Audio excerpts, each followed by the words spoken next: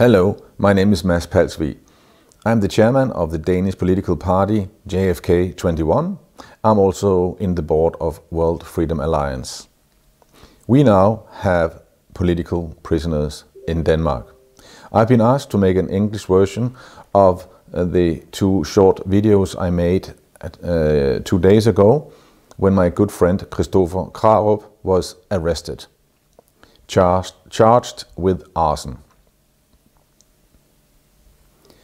What happened was, my friend was at home with his girlfriend in their apartment, and all of a sudden 4 police officers knocked on the door and said that they would smash the door if they didn't open. And normally you would need a court order, but with the new law on epidemics, the police can just barge into your home. And they did. They then handcuffed him on the floor, kicked his cat, and questioned him for an hour. And he kept saying, "What's this all about? What have I done?" He had no idea what was going on. Then during an hour, in the end, it transpired that he was charged with throwing a Molotov cocktail on a test center, one of these white tents where the Danish government tests people by poking long sticks up their noses, poking into their brain. And the reason they charged him was 3 reasons. Number one, they came out to try to find out who had set the test center on fire. And they went through former employees, and it turned out Christopher had worked there 1 day, but was fired because he refused to wear a mask, a face mask. So he worked there only 1 day. So it said in his file he refuses to wear a mask, and he's a member of my political party, the People's Party JFK 21. So if you're a member of my political party and you don't wear a mask, then you are immediately charged with a crime, and something that you could have sorted out with a plain phone call, trying to find out where he was, if he had an alibi, what was going on that day. But they went out and they arrested him, and they took him into custody. Luckily for my friend, his girlfriend, Agathe, who's also a very close friend of mine, she called me and I recommended a lawyer. And our lawyer, he of course called the police and told them to charge him or immediately release him. And of course he was released because they had no proof whatsoever that he had set anything on fire, and of course he hasn't. He's a political activist, and he is fighting, like I am, with the word, and he is fighting on demonstrations with all the legal means that we have at our disposal. And they're not becoming more by every day. They're becoming less and less, obviously, because our freedoms of rights are being infringed all the time. So then what happened was, we were 10 people that went out to show our support and stood on the parking lot in front of the police station where he was held in custody. The 2 police officers were out talking to us a couple of times, among others informing us that he was being released. And then after an hour, after he just had been released and we were just literally on our way to go to our cars and go home, they came with 3 large police vans and closed the exit of the parking lot, so we could not leave. They then came up and charged us with committing the serious crime of being more than 5 people gathered in a public space, which is part of the insanity we live under right now. Only the thing is, they couldn't really charge us because it was clearly a political gathering, and if you have a political gathering or you are exchanging points of view and opinions, you are allowed to gather. Nevertheless, even under this current dictatorship and the current legislation. Even now, it's in our right. So obviously they can charge us. They will not succeed because the police can charge people for everything. They can charge us for anything they want. But it's like a Dupont and Dupont police office we have here in Denmark. So this is what happened. We went home, and obviously we're very happy that he was released so soon. Now other people have not been as fortunate. We have the young mother, the young 30-year-old lady who has 2 children, 2-year-old and a 5-year-old, who was charged, first held in custody for 60 days. The first week was in an all-male prison because allegedly they didn't have room in the female prison. So she was sent to an all-male prison for the first week. And then after 60 days, it was in court. The first time it went to court, the first 24 hours, the court dismissed the case as being pure rubbish. I mean, what's going on? Because what happened was she was charged for saying the horrible sentence, "Let's smash the town in a non-violent manner." So this is on a demonstration, a lot of young people. This is the Men in Black demonstration. People have, torches, and they listen to music. And it's a good crowd, young people. And of course they speak in slang, and it's, she didn't do anything wrong, in my point of view. But and the court agreed with me in the first instance and dismissed the case, and she was released from custody. But then the police came out to her home and arrested her for 60 days, even though she had just been released from the court. And it was then admitted to court, and now they made sure that they had a judge in place who is a collaborator.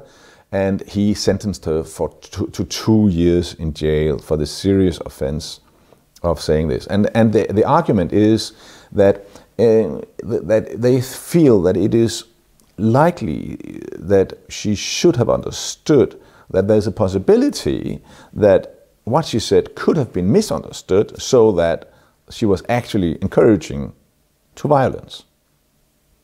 Even though the only violence there was the police going around knocking people on their head with sticks. Okay, so that's it. And then there's also a former soldier who has been once writing on Facebook that he thinks that the government should be shot for what they have done to Denmark. And that's, of course, quite an extreme point of view, but nevertheless, it is, in my view, freedom of speech, and it's not encouraging anybody to do anything. I think it's about law and order. It's about a new Nuremberg trial where anything can happen. I mean, clearly, once this debacle is over and we've won this World War III, this fight for humanity between good and evil. Once we have won this, of course there will be a Nuremberg trial, and it can be anything. The result can be anything from a truce and reconciliation process, slap on the wrist, to capital punishment, and anything in between there. And obviously, this is a man who is angry with what's going on, forced vaccinations, Corona pass, and all these things, destruction of the middle class, and he believes that the penalties should be in the more severe art. And the soldier in me, of course, agrees that you could have a very, very tough sentence, whereas the Christian person inside me believes in forgiveness and truth and reconciliation. Luckily, that's not a decision for me to take, neither for Asbjørn, the soldier. We can express our points of view, and they might change during a day, during a month. It could change. Luckily, we are not the people who are metering out the sentence. That is up to the Nuremberg trial we're going to have in Denmark one day. That it will be up to the judges to decide what it should be.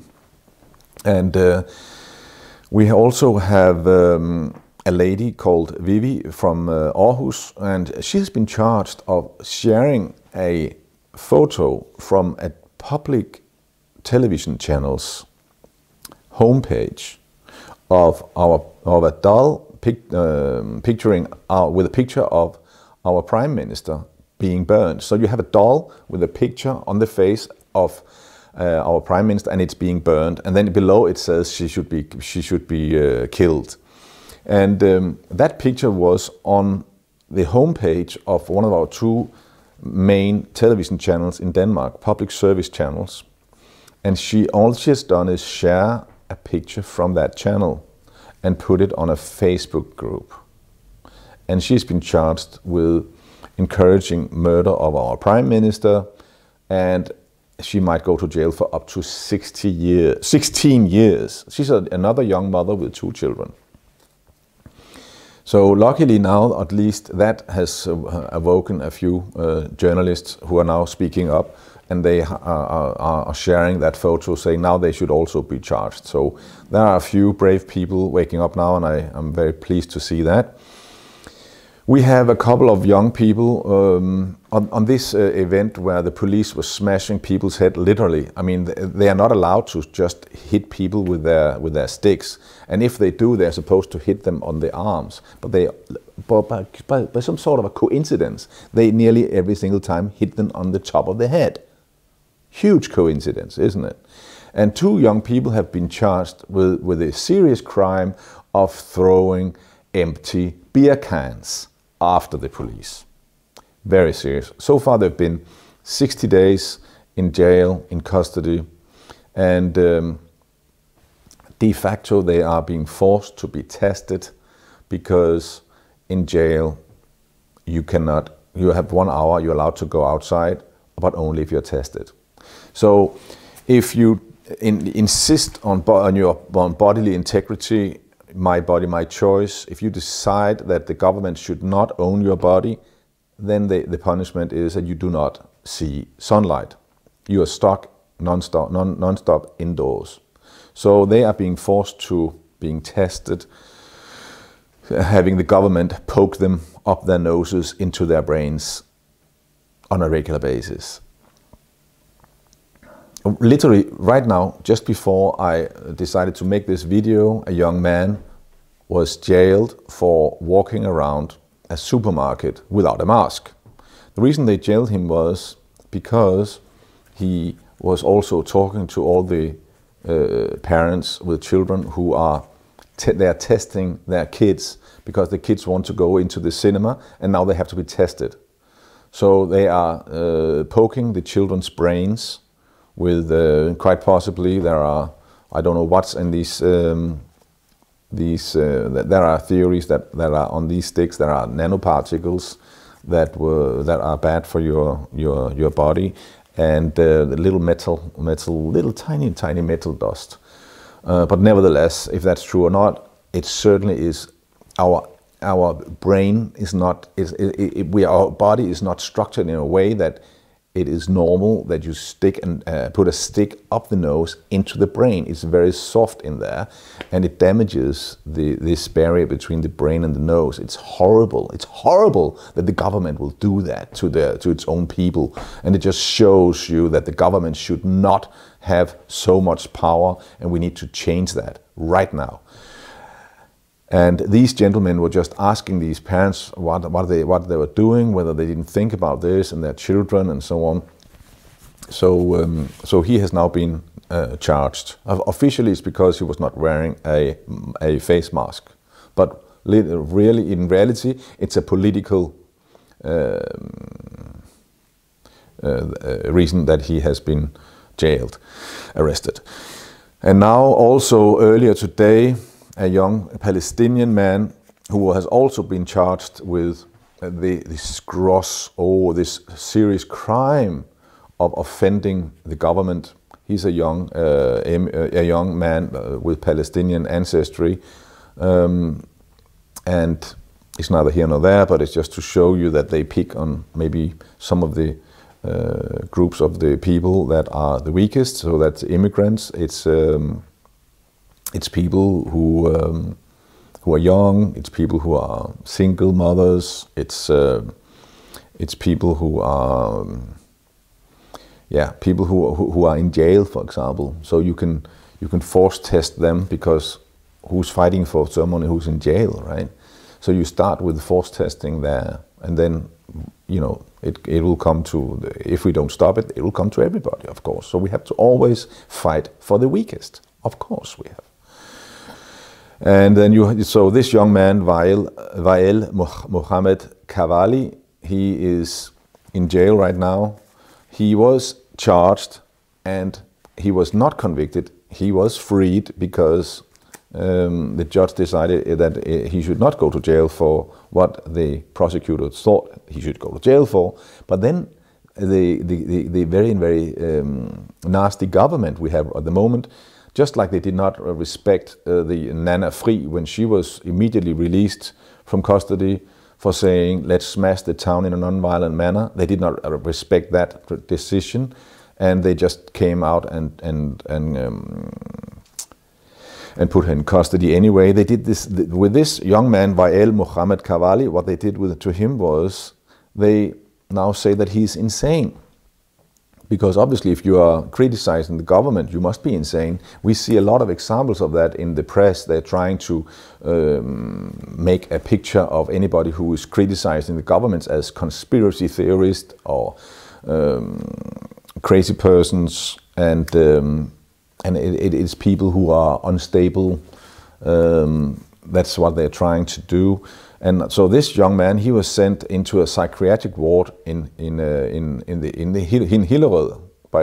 That's the town I was born in by incident. It's neither here nor there. But this young man is now in a psychiatric hospital, just like the Soviet Union would do to people criticizing the government. This is it. We have de facto Bolshevism in Denmark right now. The government is deciding over your body. It's deciding that if you criticize the government, they put you in a psychiatric ward. There they have taken away his telephone, taken away his computer. They have deleted his Facebook, and his girlfriend cannot, who called me earlier today, she cannot talk to him. His lawyer is not allowed to talk to him, and the reason I know this is because he managed to get access to a phone, and so he phoned her and he informed her. He also informed her that they had forcibly vaccinated him. So we now de facto have now got forced vaccination in Denmark, and he is very sick. He feels awful, and he's terrified, and he does not know what to do, and his girlfriend does not know what to do, and I don't know what to do other than making this video, and hopefully some people will help in getting in touch with the authorities, and hopefully some newspapers will come out and fight for his release, because there must be more people who refuse to live in this dictatorship we are currently living in Denmark. We are going to win this one. I hope it will be sooner rather than later. Thank you for watching.